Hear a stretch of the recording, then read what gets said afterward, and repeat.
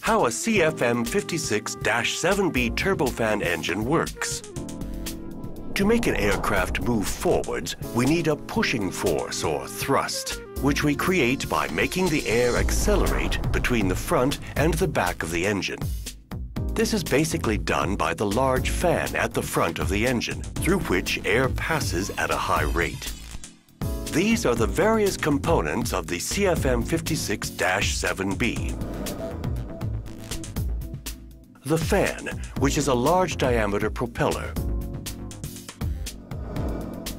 The low and high pressure compressors with 12 stages which, step by step, increase the pressure of the air as it flows through them. The combustion chamber, in which jet fuel is mixed with air and burned.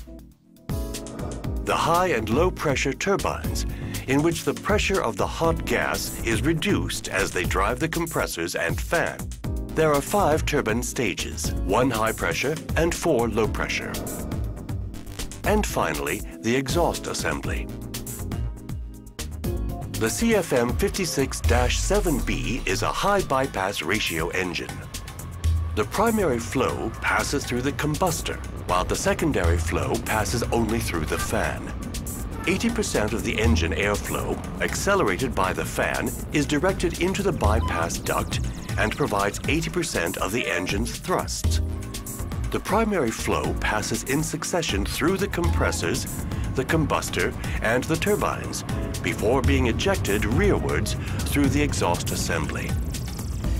The air is compressed in the low and high pressure compressors, and its temperature can reach 450 degrees Celsius, after which it enters the combustor, where fuel is injected and ignited.